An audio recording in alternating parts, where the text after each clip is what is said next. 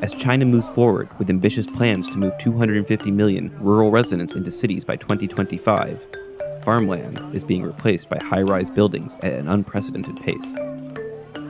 But the timeline of the massive migration is so rapid and far-reaching, there are concerns that some people will be left behind.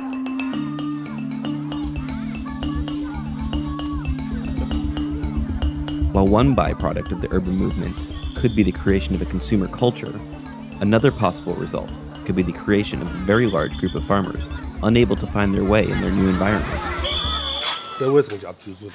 On the outskirts of Xi'an, Yang Jingxin and his family have been living with his nephew since his village was bulldozed 3 years ago. The situation is like this. There are 6 people in my family. Me, my wife, my mom, my son, daughter-in-law, and grandson. 6 people. Our entire income is from my son and daughter-in-law. Residents transitioning from farm to city are given various government compensations, including money and new apartments. But Mr. Yang claims he has received nothing from the farm which he says was taken. With his farm and way of life buried in the past, Mr. Yang says he doesn't have the resources to live a modern life.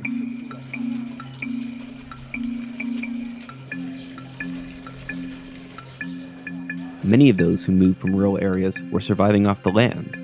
They grew vegetables, raised animals, and drew water from their own wells. But in the city, their skills as farmers don't help bring money to the table. In a low-rise building down the street, Mr. Yang gathers with his neighbors from his former village every day, smoking cigarettes and drinking tea. The mood in the room is dark. Many here say they have been waiting nearly 3 years for compensation or new houses in the city. They forcefully tore down my house. They hired some jobless guys and thugs. They climbed over my wall and into my yard. They ripped the keys away from my belt and opened the inside lock of my house door. They dragged me away and lifted my wife out. Then they drove an excavator in and destroyed my house. The government says it's working to adjust laws to better protect farmers' rights. But many in this village have stories of being bullied out or forced to sign contracts they were not allowed to read. We haven't got a penny now. Not a penny. They told us that the accountant was ready, that they would first tear down your house and then give you the money. But there was no contract.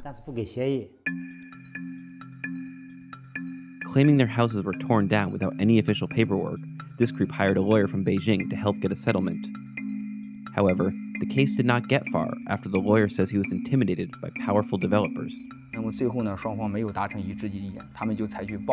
In the end, we didn't reach an agreement. They got violent and took me away from the villagers' home. They hit me in the head, slapped my face, and pushed me down the stairs. Then they forced me into the car and kept hitting me. They wouldn't let me leave for hours. They forced me to meet their leader. They took me there and pushed me out of their car. I saw the office of their leader. I thought I would be safe, but it wasn't true. I was pushed into the office and I saw him sitting behind the desk. He was just staring at me. Then the thugs poured tea on my face and body. He just stared at me in silence. As China's urbanization machine rolls onward, some experts believe human rights may be a victim of what the Chinese government calls progress. One result could be a growing underclass of angry farmers turned unemployed urban citizens. If you go to write a complaint letter, you will find most letters are like stones dropped into the sea. Or some departments will just leave it to a lower branch. But the lower branch is actually the problem maker. So after you write a letter, your complaint will go to the people that made the problem. So you can imagine, how can a problem be solved? It's very difficult. I don't know how to live anymore. I've just been borrowing money and doing some small jobs to earn some cash. I've used my savings to support our lives. In the future, I don't think we can continue to live like this. We've lost our basic life insurance. The future's dark for us, and we don't know where to go.